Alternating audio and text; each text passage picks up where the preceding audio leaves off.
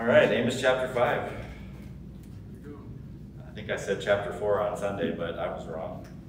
Chapter 5, verses 1 through 15. Let's look at the first half here tonight. Message is entitled Israel's Call to Repentance, which clearly they didn't pick up for, and pick up that call. They let it go to voicemail. So, verses 1 through 15. It says, "Hear this word which I take up against you, a lamentation, O house of Israel. The virgin of Israel has fallen. She will rise no more. She lies forsaken on her land. There is no one to raise her up. For thus says the Lord God, the city that goes out by 1,000 shall have 100 left, and that which goes out by 100 shall have 10 left. To the house of Israel, for thus says the Lord to the house of Israel, seek me and live, but do not seek Bethel, nor Gilgal, nor pass over to Beersheba, for Gilgal shall surely go into captivity, and Bethel shall come to nothing. Seek the Lord and live, lest he break out like a fire in the house of Joseph and devour it with no one to quench it in Bethel. You who turn justice to wormwood and lay righteousness to the rest of the earth. He made the Pleiades in Orion. He turns the shadow of death into morning and makes the day dark as night. He calls for the waters of the sea and pours them out on the face of the earth. The Lord is his name. He rains ruin upon the strong, so that fury comes upon the fortress. They hate the one who rebukes in the gate, and they abhor the one who speaks uprightly. Therefore, because you tread down the poor and take grain taxes from him, though you have built houses of hewn stone, yet you shall not dwell in them. You have planted pleasant vineyards, but you shall not drink wine from them. For I know your manifold transgressions and your mighty sins, afflicting the just and taking bribes, diverting the poor from justice at the gates. Therefore the prudent keep silent at that time, for it is an evil time. Seek good and not evil, that you may live, so that the Lord of hosts will be with you, as you have spoken. Hate evil, love good, establish justice in the gates. It may be that the Lord, the God of hosts, will be gracious to the remnant of Joseph." So, Father, we thank you, God, for your word, and we ask even now, God, that you would help us to take the reminder or the prompting of the Spirit to really look at our own lives and to turn from our own wicked ways, God, that you might spare us the judgment that's to come if we continue down that path. And so I ask that you would help us to be wise, and God, that you would help us to trust and put our faith in you in all things. We love you in Jesus' name, amen. So Amos, you guys know, us under the inspiration of the Holy Spirit here, has laid out the judgment that was to come upon the Gentile nations and the nation of Israel, but as a whole there, but he's primarily speaking to the northern kingdom of Israel because of their sins against the Lord. It wasn't as if Judah hadn't sinned. Judah was going to get their own judgment for what they were doing. That would have come later in 586 BC or something like that at the hand of Nebuchadnezzar in Babylon. But here, Amos, who is from Judah, who is from the southern kingdom, is speaking, prophetically against the northern kingdom, who is going to come under the attack by the Assyrian army. And so the sins of the northern kingdom have gotten so bad that even their women were getting into the act, which is usually the final step of demise in a nation. I mean, when the women become as bad as the men, that's horrible. And if you think that can't happen here, it's already happening in our day. Women are just as bad, just as evil as men are in our day as they were in this day.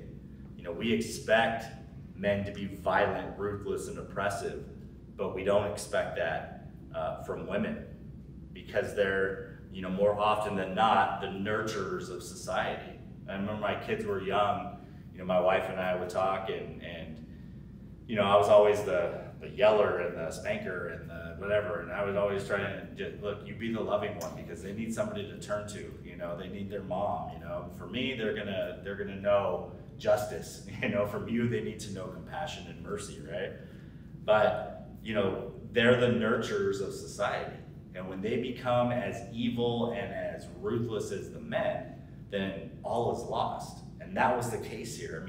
We saw that earlier, right? And the cows of Bashan, right? They were awful. They were oppressing the people, just like the men were. We can see this downfall in our own nation today, as many women no longer have a desire to protect their unborn children. It's just an inconvenience to them.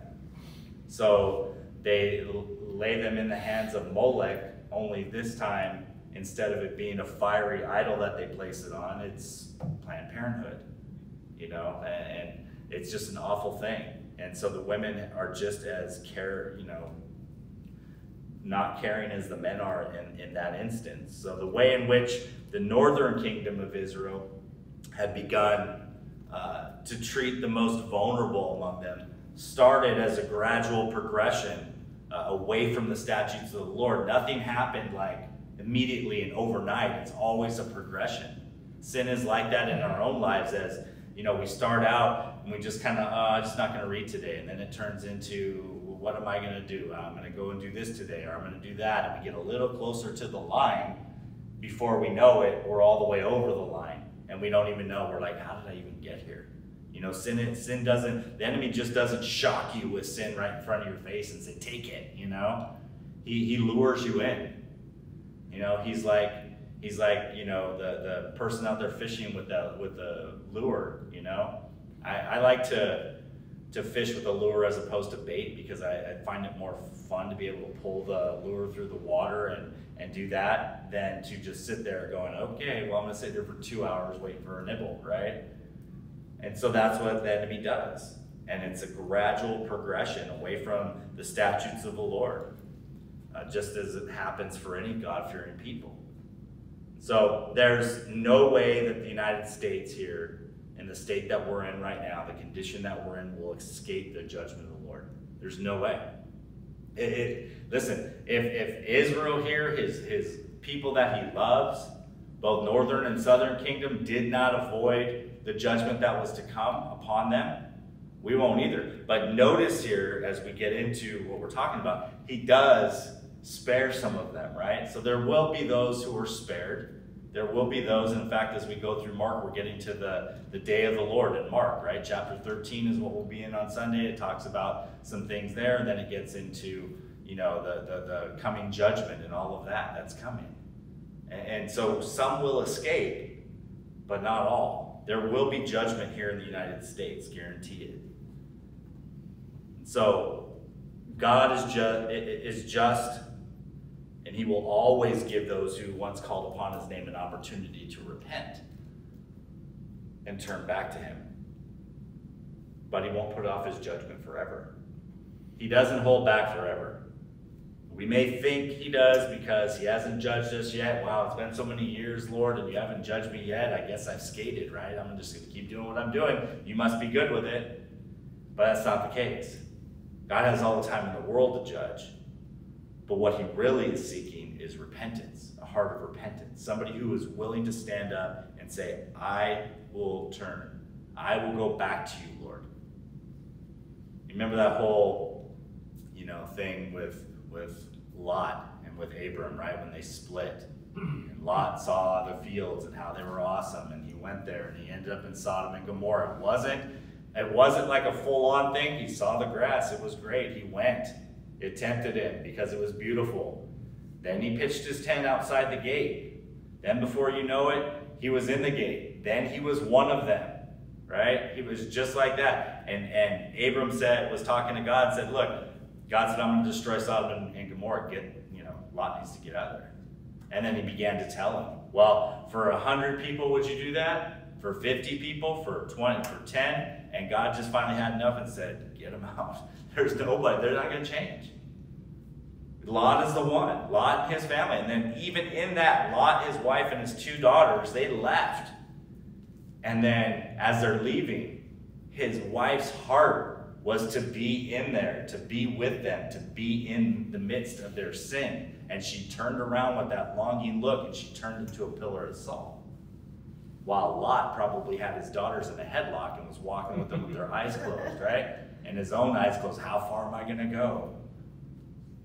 And so it's just that gradual progression that gets us into a place where we can't turn, and then judgment is inevitable. The United States didn't turn into whatever it is right now overnight. It was only about 20 years ago, in September, on the 11th, that we were all unified as a nation, right? Against one enemy. And we were all disgusted by what happened. Democrats, Republicans, liberals, conservatives, everybody came together and viva the United States. Now that's not the right term, but you know what I'm saying, right? And we were all one. We were all together. And then from that, it just took a little bit of time, and then the fractures began to happen again. And now we've gone from a place where, you know, back in the 30s and 40s, we couldn't stand communism, to a place where people are embracing it openly. And there's fights going on, you know, and you can't speak the truth, otherwise they'll shut your social media account down.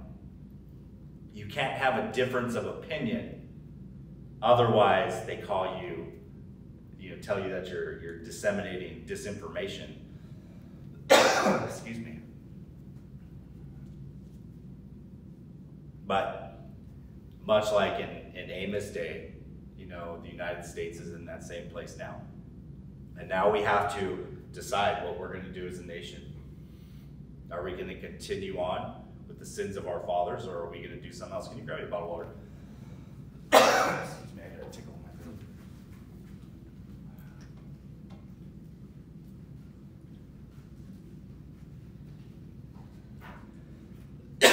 It's like right in the corner. You ever get that? It's like the worst. All the time. I'm so sorry. So verses 1 through 3. Amos laments over the judgment of Israel, which is important. He wasn't excited about it. He wasn't like, yes, right? Hear this word which I take up against you, a lamentation, O house of Israel. The virgin of Israel has fallen. She will rise no more. Excuse me. She lies forsaken on her land. There is no one to raise her up. For thus says the Lord God, the city that goes out by 1,000 shall have 100 left, and that which goes out by 100 shall have 10 left to the house of Israel. So again, Amos begins by taking up a lamentation against the house of Israel. This is the third word spoken against Israel by Amos. Excuse me. In as many chapters, which is indicated by the phrase, hear this word, in Amos 3, 1, 4, 1, and here in 5, 1. Excuse me, 1 second. I got this tickle, I can't get rid of it. It has to make you cry first. What? Then it'll go away. It has to make you cry.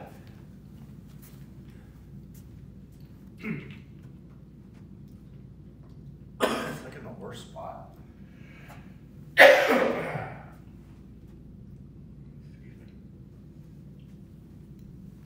promise I'm not sick and I'm not dying. It's just a weird tickle.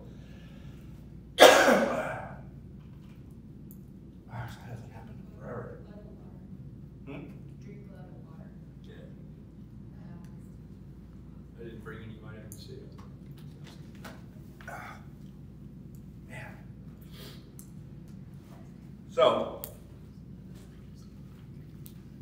thank you. Now my nose is running. Everything happens all at once. Yeah, it'll be good now. That's what solves it. Might have to quit for the night here. You got it. So anyway,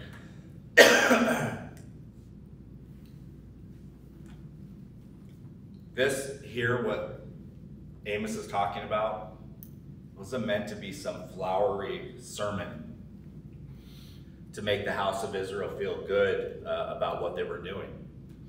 It was a lamentation that was meant to shake up those who believed themselves to be safe from the Lord's judgment. Give a tissue. Sorry.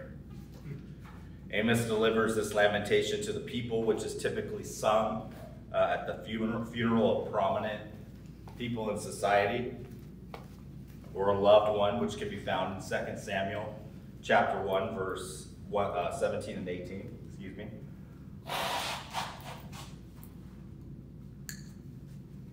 This is going to be the best Instagram video ever, so just let you know that.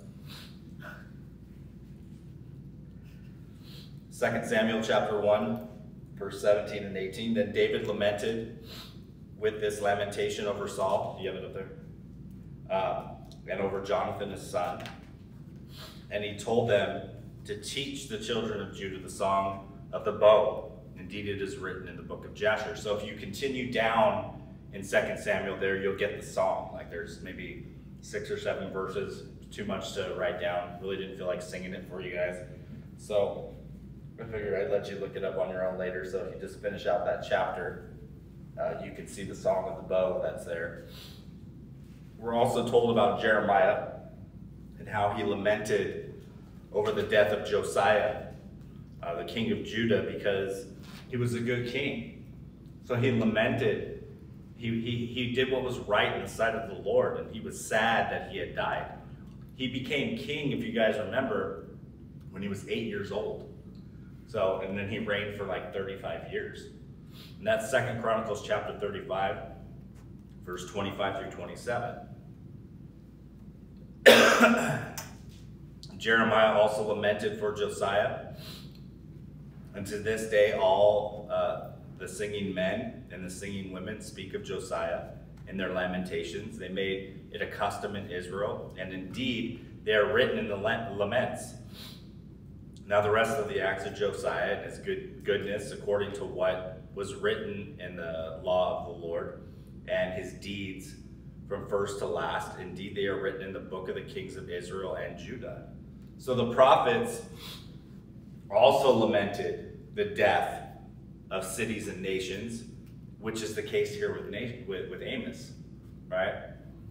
That there was different types of lamentations. And so this was one that he's saying because the nation and the people had strayed so far from the Lord.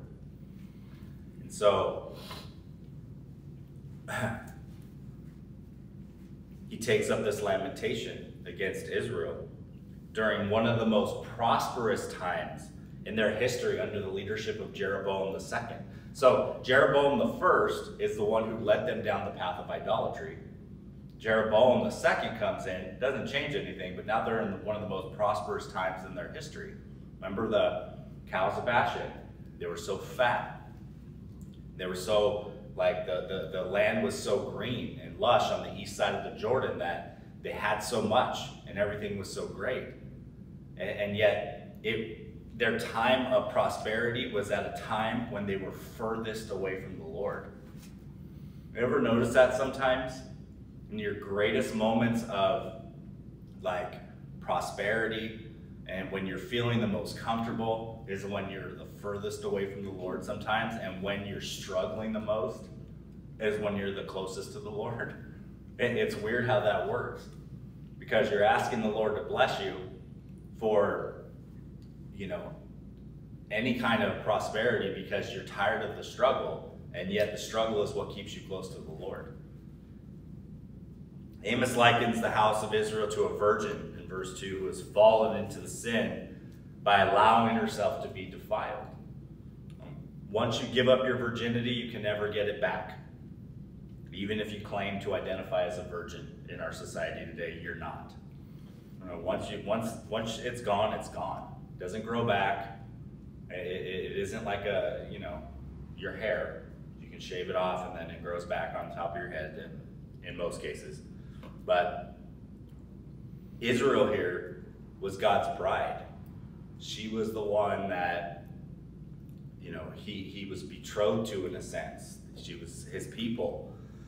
And then she went after foreign gods of the land and forsook, that true love that God had for her. Yet God was still willing to take her back, which reminds us of Hosea and Gomer, right? And the fact that Gomer was a harlot, she was a prostitute, that God told Hosea to go out and marry. And Hosea didn't really balk at it. He just, kind of did what the Lord wanted him to do. And you can see that story is likened to the way the people of the nation of Israel had, committed idolatry on the Lord, and they played the harlot. They went after foreign gods. And this is where Amos is at as well, telling the northern kingdom, look at all that God has done for you, all the things he's blessed you with, and you're stepping out on him with all these other gods. God had loved Israel with an everlasting love, but she refused to show him love in return. So because of that, he removed his hand of protection from her and allowed other nations to come in and abuse her. Again, this caused a great number of them to fall in battle and to be taken captive by the Assyrians. God has been faithful, always faithful, to warn his people. He warned them through Moses of the consequences of following after false gods in Deuteronomy chapter 4, verse 25 through 31. And when you beget children and grandchildren and have grown old in the land and act corruptly and make a carved image in the form of anything, notice how it wasn't like, if, it was when, when you do these things. And do evil in the sight of the Lord your God to provoke him to anger. I call heaven and earth to witness against you this day, and you will soon utterly perish from the land which you cross over the Jordan to possess, and will not prolong your days in it, but will be utterly destroyed. And the Lord will scatter you among the peoples, and you will be left few in number among the nations, where the Lord will drive you. And there you will serve gods and work the work of men's hands, wood and stone, which neither see nor hear, nor eat nor smell. But from there you will seek the Lord your God, and you will find him if you seek him with all your heart and with all your soul. When you are in distress and all these things come upon you in the latter days, when you turn to the Lord your God and obey his voice, for the Lord your God is a merciful God. He will not forsake you, nor destroy you, nor forget the covenant of your fathers, which he swore to them. And so God humbled his people in order to get them to turn. And he would spare 1/10 of them in one city. It was that city that goes out by 1,000, having 100 return, and another goes out by 110 return. So he spares 1/10 of them to the house of Israel as a remnant. God is always faithful. He's going to take care of his people. He's going to lead them to a place like he does with us, to where he can break us so that we can then be shaped into something else. It's like the potter, right? The clay in the potter's hands. The potter makes a vessel, and something in it he just doesn't like. It's marred in his sight. So he crushes it, and he reshapes it and molds it into something new. And sometimes that has to happen, where we have to become so broken that God can actually put us back together again. He takes up the pieces of our life and restores us, puts us into, some better way. I don't know if you guys have ever been through that, like a place where you've just been crushed, or you feel like you have. And then just when you're down low and you think, oh, Lord, I can't take anymore, then there's just that one more little grind, right, where you're just smashed into bits. And then you're like, I'm good, You're tapping out, And then God says, okay, now I can deal with you. Now I can reshape you. Now I can mold you into something new and something different. It's not a one-time event either. It's something that happens over the course of our lives, maybe more than once. because we're thick-headed and we don't learn our lessons. You know, we always try and tell our kids, you know, hey, look, do it this way because I want you to avoid the mistakes that I went through. But the problem is we all continue to make those same mistakes, you know, and our kids have to make their own mistakes in life. You can't hold their hand through their whole entire life and lead them, you know, around and, okay, don't touch that, you know, and tell little Johnny, don't touch that, Johnny, and he's like 19 now. You know, it's like, no, Johnny's got to figure it out on his own. So in verse 4 through 7, God pleads with Israel to turn back to him. For thus says the Lord to the house of Israel, seek me and live. But do not seek Bethel, nor enter Gilgal, nor pass over to Beersheba, for Gilgal shall surely go into captivity, and Bethel shall come to nothing. Seek the Lord and live, lest he break out fire, like fire in the house of Joseph, and devour it, with no one to quench it in Bethel. You who turn justice to wormwood and lay righteousness to rest in the earth. Excuse me. God calls on the house of Israel to seek him by forsaking their false gods. Give them up. The gods of Bethel, the gods of Gilgal, God promised to be found by all those who seek after him. In Isaiah chapter 55, verse 6 and 7. Seek the Lord while he may be found. Call upon him while he is near. Let the wicked forsake his way and the righteous man his thoughts. Let him return to the Lord, and he will have mercy on him.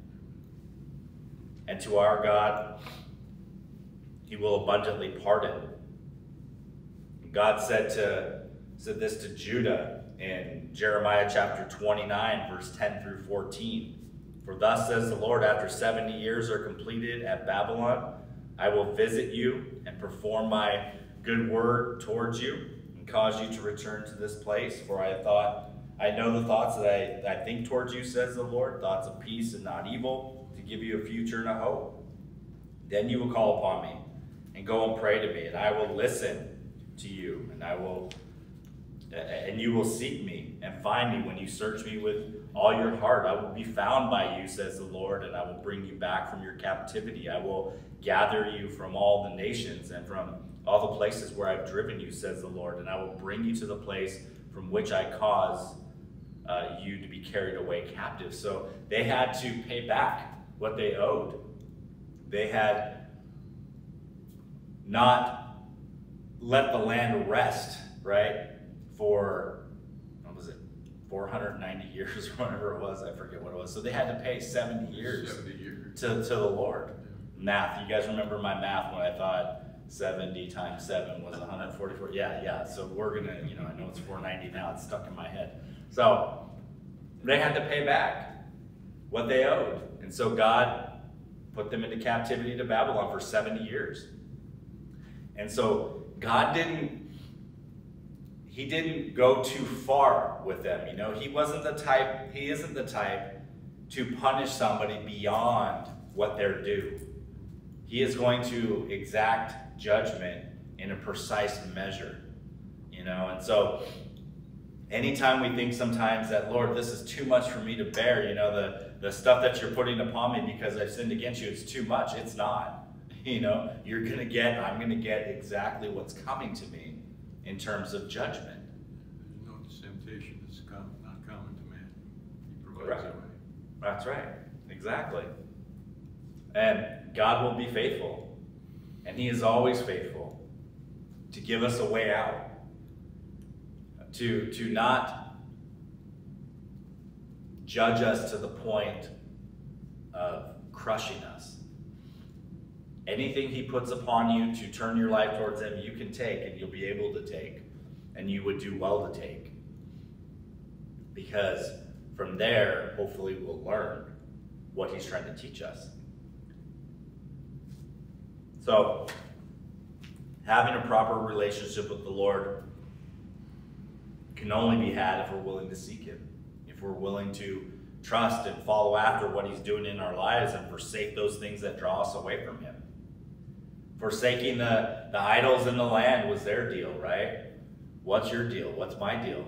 What is it that I need to forsake in order to have my relationship with the Lord be right? That I can, instead of getting the judgment that I truly deserve, see the merciful hand of the Lord as he holds off judgment because he sees me turning back, right? And then my ways are now directed and straight towards him as opposed to wherever I was deviating to in the past and other times, right? So God calls on the house of Israel to forsake the convenient and the popular places of worship in Bethel, Gilgal, and Beersheba, as they would lead to their destruction. Why? Because they had set idols up in those places to worship. They weren't supposed to worship there. They were meant to worship in Jerusalem. And because Jeroboam the first knew that if he allowed the people to go to Jerusalem, that they would turn back and follow King Rehoboam of the southern kingdom, because they knew they were supposed to worship there, that he would end up getting killed. They would put him to death. And because of that, whether it's jealousy, whether it's frustration, whether it's, the fact that he wanted to be, I'm king and I want to continue to be king. He was prideful. Whatever it was, he wasn't willing to allow the people to worship where they were supposed to be worshiping. And so he set up these idols in these different cities. And they went and worshiped there. God's telling them, don't do it anymore. Don't bother going there anymore. The name Bethel, you guys remember from earlier when we talked about this, means house of God. But it would later become known as Beth Aven, which means house of nothing. So, there you go. Why? Because they were worshiping false gods. And it became nothing to them. It wasn't a big deal. And so no longer are they following after the true and the living God, but the gods of the land. And they made something that was supposed to be glorious into something that was, a joke. Something that was nothing. The former place that had had a special meaning for Israel would come to nothing because they were no longer seeking the Lord. This would cause massive amounts of destruction in verse 6, as he says, in the house of Joseph, which is a reference, if you guys remember, to Ephraim. If we go back to Hosea again, right? Ephraim was considered the northern kingdom. The northern kingdom was known by many names: the house of Joseph, house of Ephraim, right? And so you have these different, they were called Israel, even though the whole nation was Israel. They were the northern kingdom of Israel, right?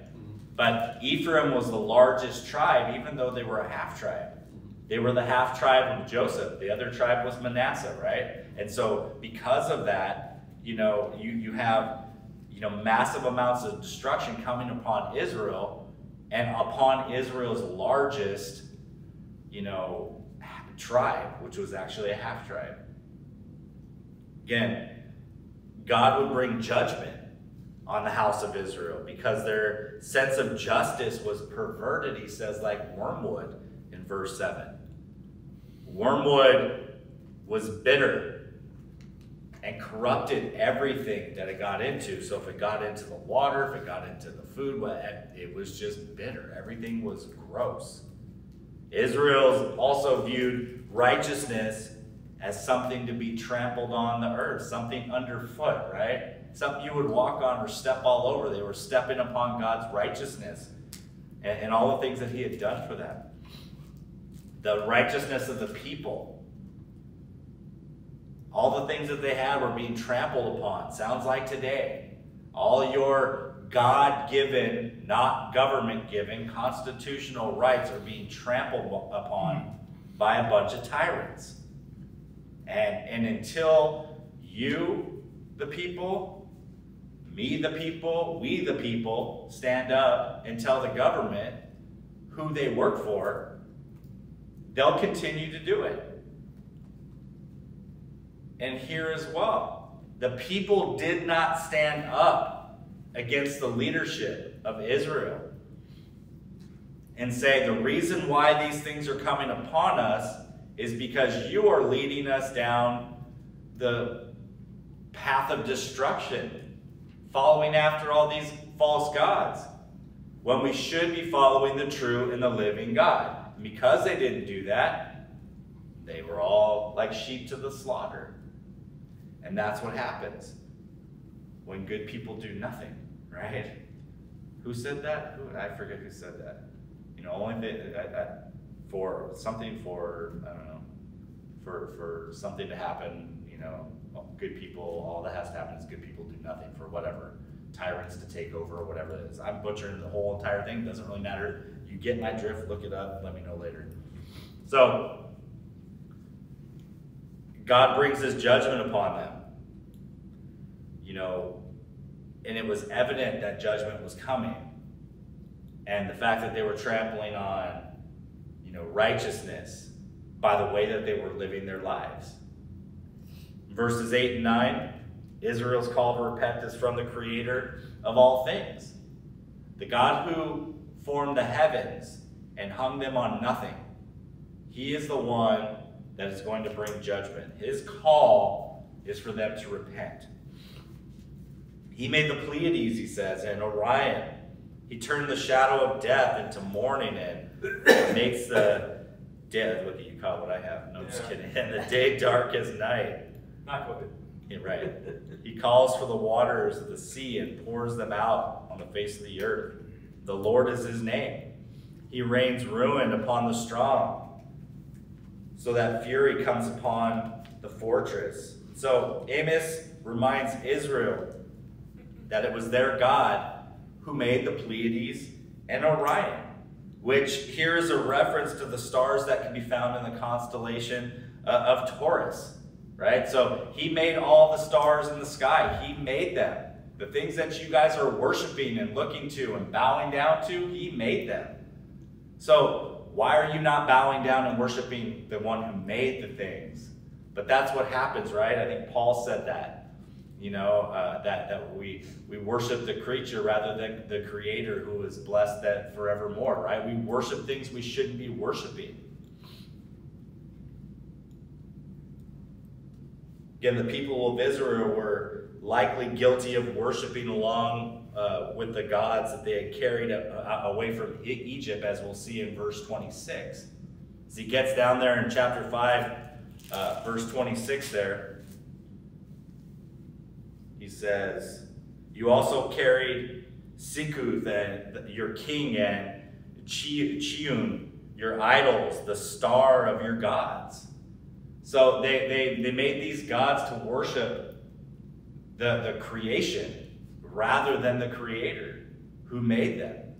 And so they brought all these things with them out of Egypt, and they were going to worship them.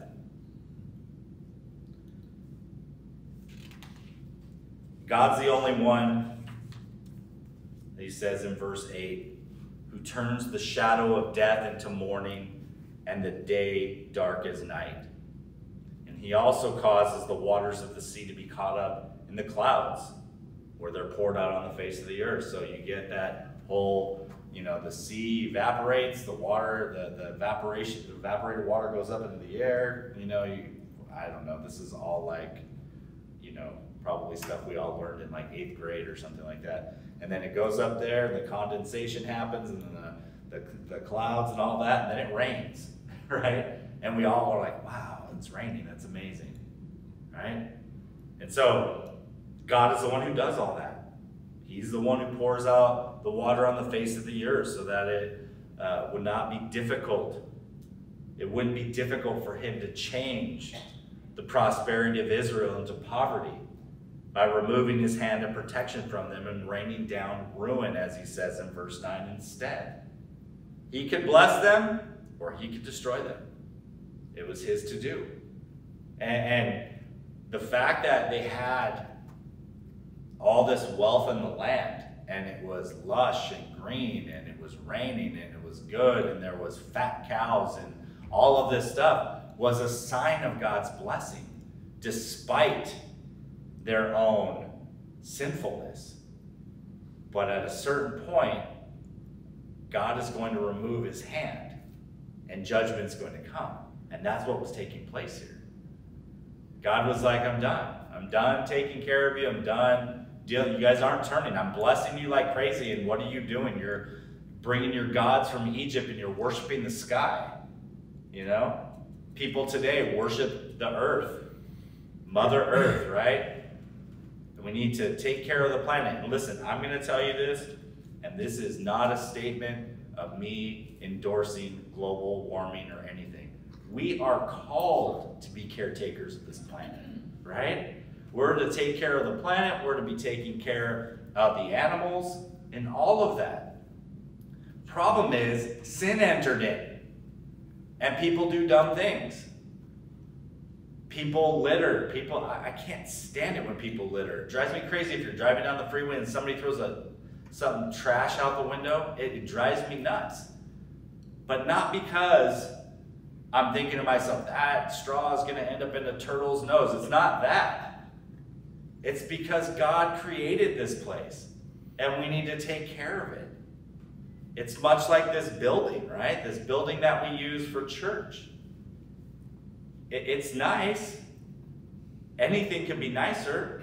But even when the inside of this building was gross, you guys remember that when we first got here? When it was gross.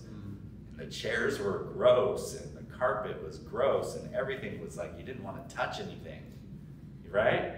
Even when it was like that, we took care of it because God provided it for us. Right? And it's the same thing with her. God takes care of us. He's provided this beautiful place for us. And what, we're just supposed to throw trash on the ground? Again, not hyping up global warming, because we only have maybe 150 to 200 years of recorded weather history, you know, on file. And yet everybody is ready to make assumptions about what the world was like thousands of years ago. You know? No. The fact that there is such thing as global warming, it happens all the time. Or I should say not global warming, but climate change. The climate changes all the time. All the time. One day it's cold, the next day it's hot. One day it's raining, the next day, you know, it's sunny out. The problem is, you got all these people, we were talking about it earlier, is you have this 24-hour news cycle where everybody's inundating you with garbage. And so we're all like sounding boards all the time, and we all just go out and make assumptions about things that we don't know anything about. It's like propaganda. He's a Christian rapper who said, you know, all the stuff that we're ready to make claims about, but science can't even explain yawning, right? I mean, it's true. Why do people yawn? Why when I yawn do you yawn? You know, it makes no sense to me. And it's true. Debbie just yawned. It's just because I'm talking about it. Now we're all going to. Now you're all going to yawn. See what I'm saying? I mean, it's just the way it is. We're ready to make assumptions about things when we don't even know what's going to happen tomorrow. In verses 10 and 11, Israel hates to be corrected for their wrongdoing. They don't want it. They don't like it. Who likes to be corrected? Nobody. But it's good to be corrected, and we'll see that. In verse 10 it says, they hate the one who rebukes in the gate, and they abhor the one who speaks uprightly. Therefore, because you tread down the poor and take grain taxes from him, though you have built houses of hewn stone, yet you shall not dwell in them. You have planted pleasant vineyards, but you shall not drink wine from them. So Amos points out Israel's hatred of the judge in verse 10 who rebukes at the gate. And witnesses who speak uprightly against them, right? The witnesses that are actually speaking the truth, they can't stand it because they don't like to be corrected. Much like the Democratic Party today. You tell them something that is factually true, and again, these same people are the ones who are telling you to go take this experimental drug while screaming up and down that my body, my choice in terms of abortion. My body, my choice in terms of what you're going to put in it. The same people who are screaming about science deny the most elementary science of X, X, X, Y. It's insanity. The world has become great. In fact, read Mark chapter 13 as a lead up for the next couple weeks, because that is a lot of what's going on today. Wars, rumors of wars, right? Pestilence, famine, all that kind of stuff. And it's all the lead up to the end. The end is around the corner. When is it? I don't know, because no man knows the day or the hour, and anybody who says they do, they're a charlatan.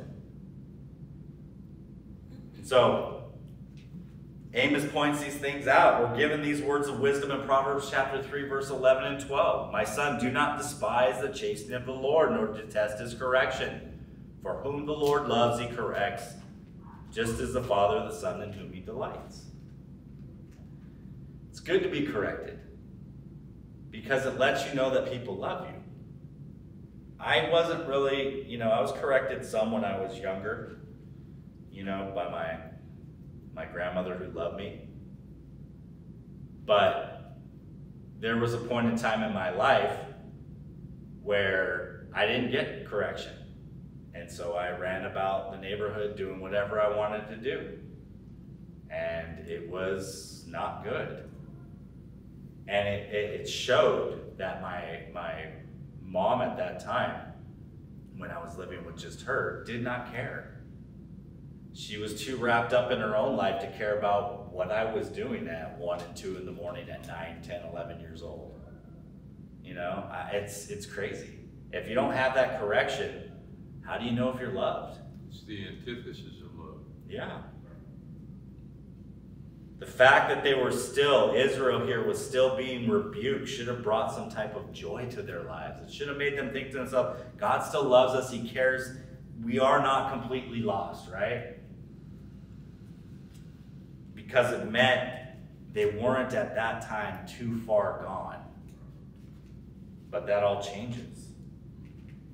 Instead here, they hate to be corrected. Not even by the judges at the gate, with witnesses who are speaking truth. They don't like it. Again, that speaks to many in our day who hate those who stand up for truth. The wealthy here in Israel hates the rebukes because they were the ones making money by oppressing the poor with excessive taxes in order to keep themselves prospering, in order, to continue to be buying, their own land. They were renting their land out to these people who were planting grain, and they were overtaxing them. But the people couldn't do anything about it because things were so expensive for them, and they needed to plant, and they needed to sow, they needed to harvest, right? And they had to pay these exorbitant taxes that they couldn't do anything about it. They were in this weird cycle where they didn't have enough money to get out from under where they were at because it was oppressive, but they had to stay in the oppression because they needed to make the little that they were making. And when they brought this before the judges in Israel at the gate, and they spoke truth, the people that were overtaxing them hated it. They hated being called out. They hated being pointed to as people who were, taking advantage of whatever the situation was at the time. They hated to be corrected. The law was clear that they were not to put heavy burdens on the poor, or anyone else for that matter, actually. And we're told about that in Exodus chapter 23, verse 1 through 9. You shall not circulate a false report. Do not put your hand with the wicked, or be an unrighteous witness. You shall not follow a crowd to do evil. Let's pause there for a second. Antifa and Black Lives Matter. And I'll throw in any kind of white racist people out there as well. So racism comes in all forms and all shapes and all colors. It's not solely white people. And so You're not to follow around this crowd who's going out to do evil. These mobs that are going out and they're destroying things or they're stealing and looting. You're not supposed to do that, especially as a Christian. If you're doing that as a Christian, what the heck is wrong with you? And so, nor shall you testify in a dispute so as to turn aside after many to pervert justice. You shall not show partiality to a poor man in his disputes. If you meet your enemy's ox or his donkey going astray, you shall surely bring it back to him again. So again, listen, you weren't to just say, well, that's my enemy's donkey, so I'm just going to let it go. You weren't to side with poor people only. You weren't to be partial. You were to be, if you were going to judge or you're going to do something, you were supposed to do it, or you're going to help somebody, you're supposed to do it across the board. Not because I like you or I don't like you. Because I know you, I don't know you.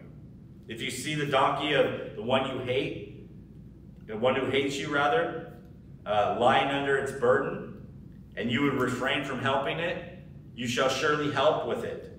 You shall not pervert the judgment of your poor in his dispute. Keep yourself far from a false matter. Do not kill the innocent and righteous, for I will not justify the wicked.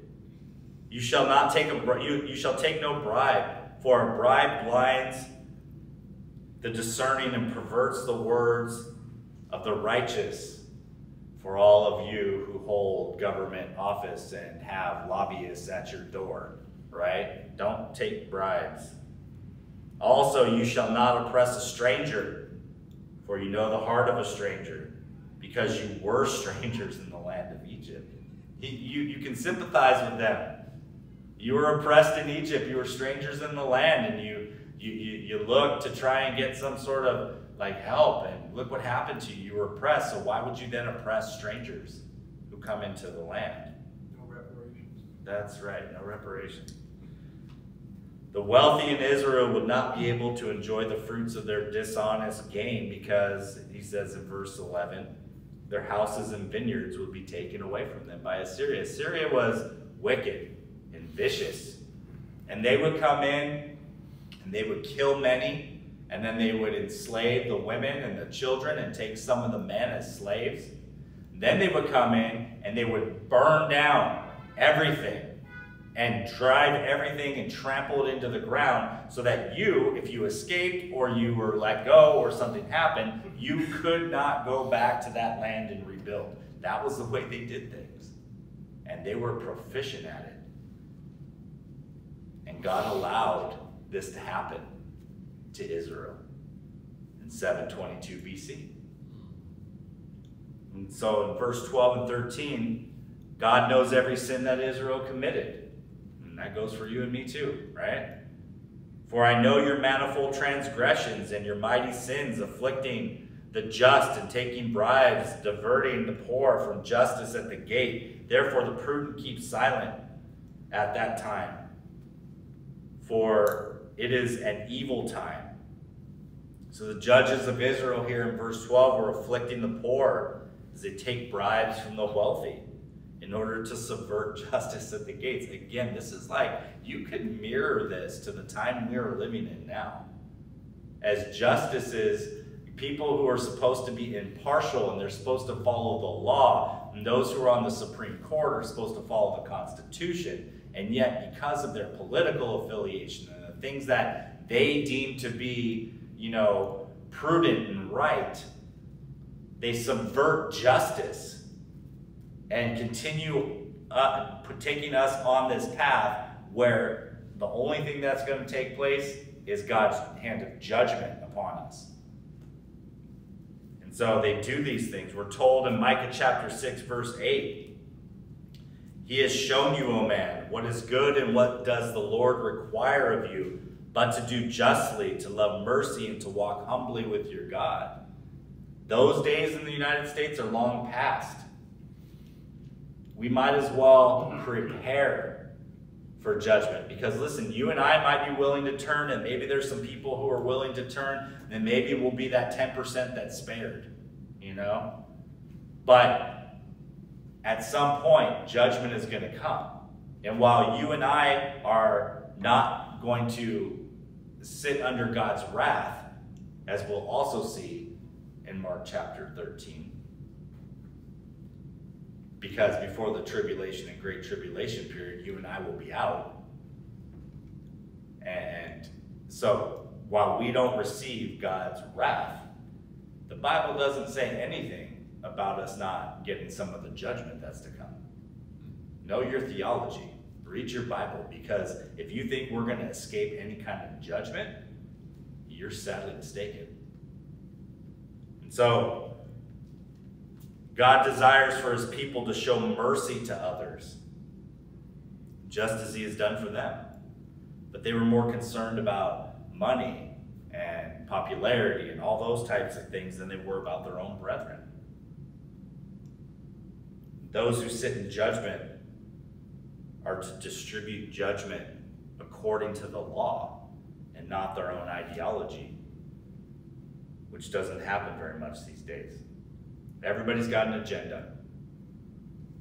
And so the poor knew that they weren't going to win against the rich in verse 12 here, so they kept silent because it was an evil time. It was an evil time to live in.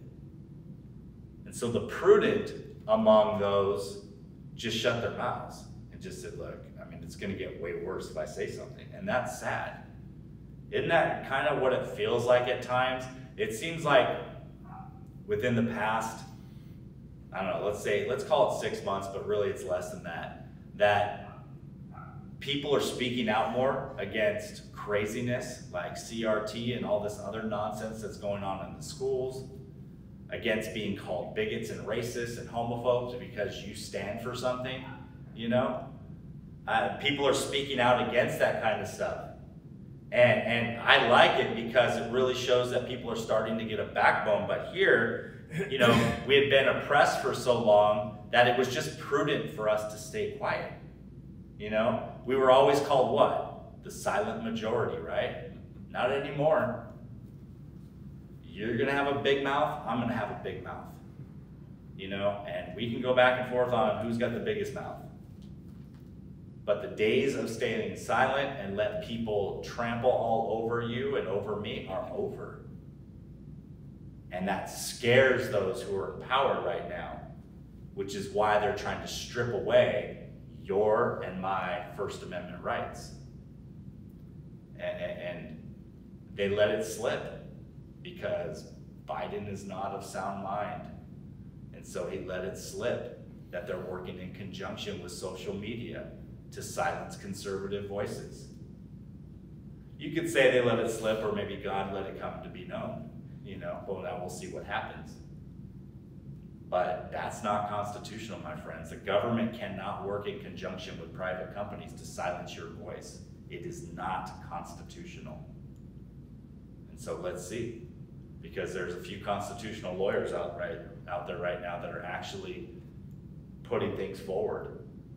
And they are dealing with the situations that have just come up. Don't let your voice be silent.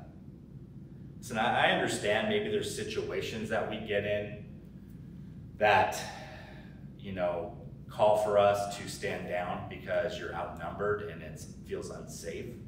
And that would be where it would be prudent to not say anything. But there are situations where God calls you to step up and say something. You become the Esther of your day, where you were born for this time. And there are many out there right now that I feel that are truly called and born for this moment and this time to speak out against the things that are going on. Candace Owen is one of them. Great, I mean, her, Charlie Kirk, I mean, some of these, they're just phenomenal when it comes to speaking truth and being concise and clear about it. And I applaud those people. And as many times as I can like them on Instagram, I'll do it, you know. And so anyway, the poor knew they couldn't win from these rich people, so at this time in Israel's history, they stayed silent because it was a prudent thing to do. We're told this concerning those who do evil in Isaiah chapter 5, verse 20. Woe to those who call evil good and good evil, who put darkness for light and light for darkness, who put bitterness for sweet and sweet for bitterness. Woe to you for doing that. Woe to you for calling good evil and evil good. When you dare to say to a woman in front of a Planned Parenthood, hey, choose life. Your mom chose life for you. Choose life. Or give the baby up for adoption. Or before you do that, let's go see a sonogram. Planned Parenthood does not want women to see the sonogram of their baby because 9 times out of 10 when they see the sonogram, they do not have the abortion. And that is not the plan of Planned Parenthood. In fact, the woman who started Planned Parenthood was a racist and a bigot. She wanted to prevent black people from having children. That's who she was. And she's dead now, likely in hell, because I don't believe she repented, but then again, I don't know, and I'm not the judge of that. Maybe we'll find out one day. But if I had to take a guess. So, the word woe is synonymous with the judgment of God, which means that those who call evil things good and good things evil will be judged by God. You know, and we want to be on the right side of that, you know, argument. When something is evil, we need to point it out and call it evil. And when something is good, we need to point it out. And that's what's right in God's eyes. Verse 14 and 15, God once again here calling Israel to change their ways. All the things that Amos is talking about, and how many times over chapter 3, 4, and 5 here that he is like, look, judgment's coming. This is what's coming. Chapter 2, Judah and Israel. The chapter 1 and part of chapter 2, the judgment of the Gentile nations, right? And all the things that were coming. And here, God still is trying to beg and plead with his people to turn. Seek good and not evil, that you may live. So the Lord God of hosts will be with you, as you have spoken. Hate evil, love good, establish justice in the gate. It may be that the Lord God of hosts will be gracious to the remnant of Joseph. And so God gives the people of Israel a command. He says, do the right thing. Which is probably where Spike Lee got it, right? Do the right thing. Do the right thing, which is to seek good and not evil, so that you can live. God did not want to destroy or bring judgment upon his people. He was begging and pleading with them, stop. Stop turning towards evil. Seek what's good, that you can live. So should the people choose to listen to the Lord, they would live in eternity with him. And he would be with them while they lived, protecting them, having his hand upon them. But they didn't, which forced him to remove his hand of judgment, or his hand of protection, right? Which opened them up for judgment, right? God knew what would happen if he took his hand away from them. That protection, right? Oh, who was it? Oh, so-and-so only follows you because you trust Job, right? It was Job. Yeah, he only follows you because, you protect him and keep your hand upon him. And so he says, okay, go ahead. Look, do whatever you want to him, only don't kill him. Don't take his life. So Satan just went after him, right? And what did Job do at the end? Naked I came into this world, naked I'll leave. God has blessed him beyond measure. And he understood that it's only because God was blessing him that he even was there living, that he was able to have his life because God was there watching over him. And even with all the boils and all the other things that started to come upon him, he got pretty upset with the Lord, I think, at one point. Boy, he he said, even, Lord, if you slay me, yet I will trust in you. Right. So he did not let his anger or his frustration at his situation turn into him impugning God in his character. Should I receive the blessings from the Lord and not the cursings or whatever you might say, right? All the good things I'm going to take from the Lord, but none of the bad. Lord, that's bad. No thanks, Lord. Give me all the good stuff, right? The bad stuff comes upon us so that you and I can grow and mature. Do we want bad stuff? I don't want bad stuff all the time. I don't want to grow and mature that much, you know? But just enough, Lord. And when it's time, when I've had enough, and you know when I've had enough, give me a little bit of a breath before we move on to the next, thing, right? So God is quick and eager to forgive. But as he says in verse 15, we need to hate evil and love good. We need to reject the evil that comes upon us from this world. Look, you should not be convinced by the different people and factions in this world that are buying for your attention, right? That want you to follow after them, no matter who it is, whether it's any kind of extremist group, no matter where they're at, whether they're white, black, or otherwise.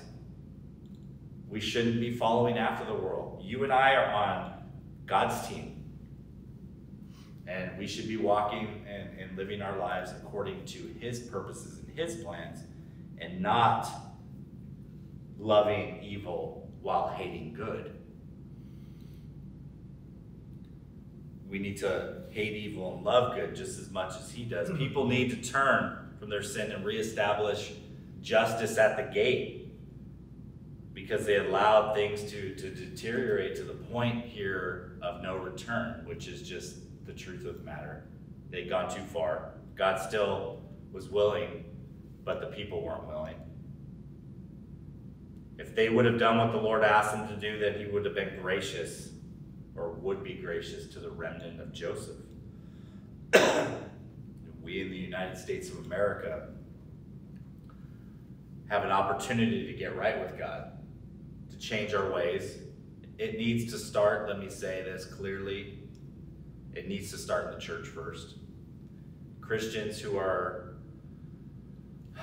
pro-abortion, we kind of talked about that a little bit on Sunday. If you're pro-abortion, you believe in all this liberal ideology and all the things that are going on, you believe in CRT and the 1619 Project and all this other nonsense, you need to repent.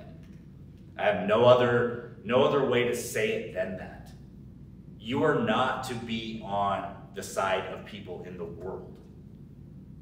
You are to be on God's side. And God does not see people the way you and I see people. So if we have to choose between viewing things in the world like the world does, or viewing people as sinful beings like God does, I'm going to choose God's side every time. And that's what we need to do. And if you're following after, being deceived by, maybe you're, I don't know, maybe you're even caught up in it to the point where you're, upset with other Christians who don't think the way you do, then you need to repent. You need to read your Bible. And you need to change. And if you want to stop the things that are going on in the world, like all of us do, the best way to do that is to walk with God, to trust him, to know that he doesn't view things in the world like you and I do. And he wants us to align ourselves with him and his word, and not with the world, right?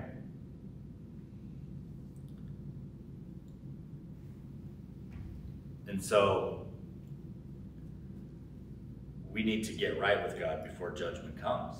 But that means we need to give every part of our lives to him, even the dark and shameful parts, the parts you admit to nobody, the private things that are between you and the Lord. And I believe that if we're willing to do this, if I'm quite honest, I believe that judgment will still come. But I believe that it will be pushed back.